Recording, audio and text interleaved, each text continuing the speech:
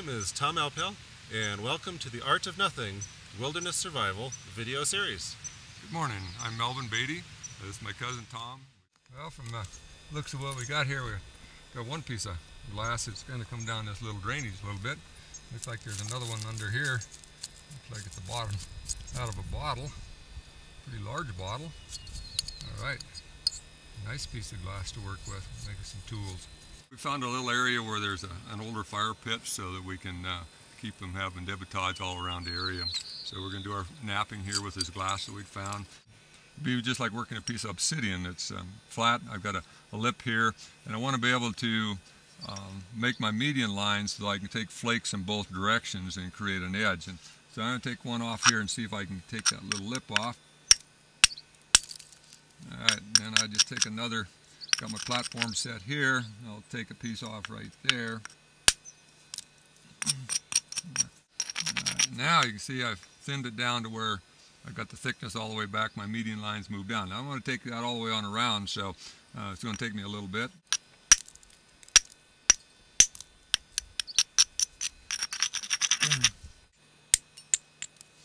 Alright, we've got it sharpened up, sharp. We'll leave it like that for we'll get ready to do our fire.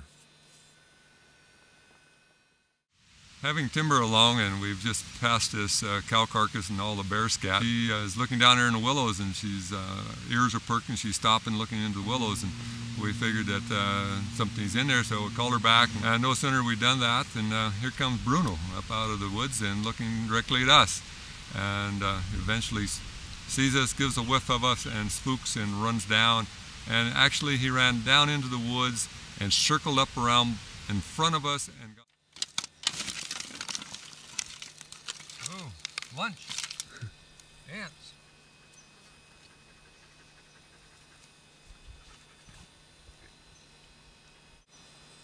Yeah, lemony tasting. Not bad. Not bad. It's sweet. The method of fire starting we'll use on this trip is called the hand drill, which is literally rubbing two sticks together to start a fire. And let me give you a peek ahead to see how it works. We'll need a fireboard with a hole and a notch in it. And we'll need a tall, skinny spindle or drill. Plus we'll need a tinder bundle of soft, dry, fluffy material. To start the fire, we will spin the spindle with our hands to create friction, which will chew off little bits of wood powder that will spill out in the notch of the fireboard and gradually get hot and ignite to form a small ember.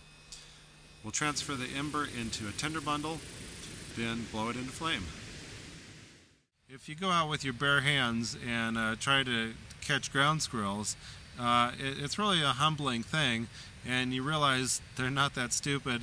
They're really smart. So on this trip we brought along a secret weapon to be able to use to our advantage, and that's timber. And we're counting on her to provide us some dinner. You're a good girl.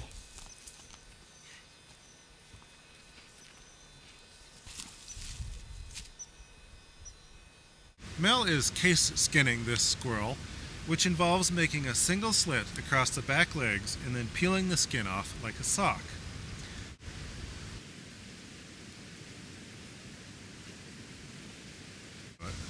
I've cut up close to the neck here, and so the esophagus is cut.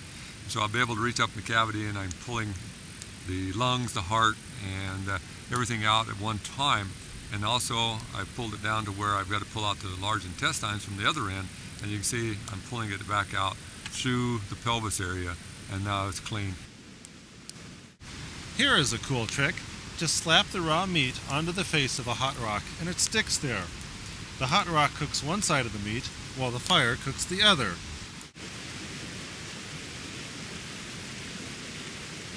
You know, for a rodent, this meat is really good.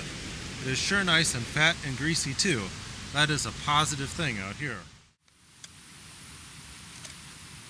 We found this aluminum can that we can use as a pot to cook up our thistle artichokes. And Mel cut the top off, but also left it attached part way so we can use it as a handle to more easily get the pot on and off the fire.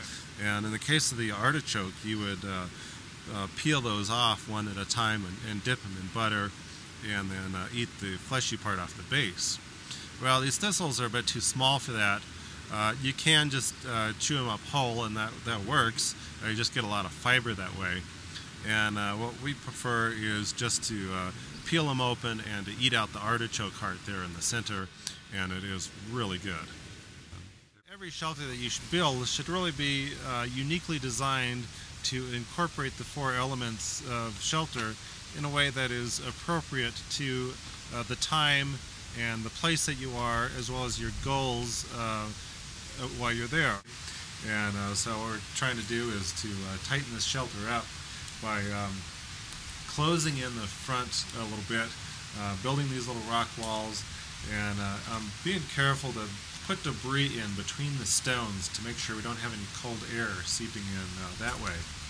And of course also need to fill in these gaps in the branches over the doorway so that no cold air will come in that way either. And finally need to make sure we have a big enough pile of debris in front of the door so that that's good and tight.